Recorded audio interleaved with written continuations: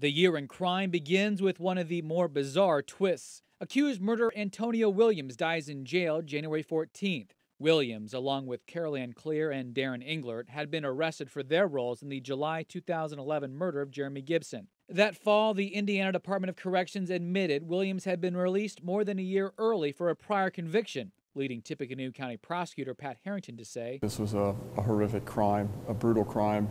It should have never happened." 1 month later, in February, Clear pleads guilty to her role in the murder. A jury convicts Englert in November. Lafayette's other murder case from July 2011 also is wrapped up in 2012.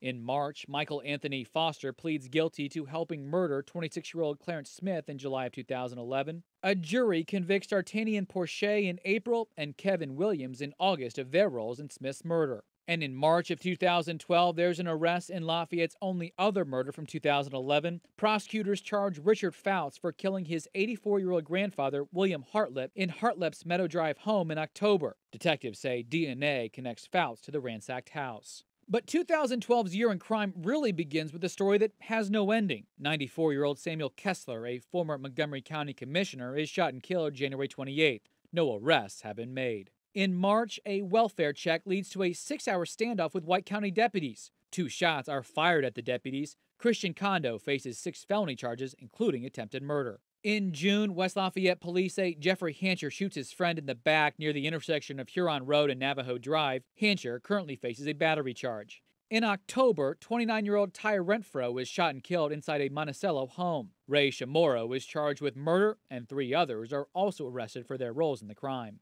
October also sees Lafayette's first homicide of the year. Police say Kevin Adams shot Robert Ruticle II in the chest with a shotgun after a dispute about a woman gets out of hand at Adams' home on Kossuth Street. At the time, investigators are not sure if the 2 men had ever met and say Ruticle was not armed. But perhaps the crime story of the year was the large number of armed robberies, especially in Lafayette and Frankfort. There were 4 armed bank robberies in just a 6-week stretch in September and October. While not all are solved, in November, police announced 2 arrests, Ronald Corbin and Christopher Clemens, who both face multiple charges in connection with several of the robberies.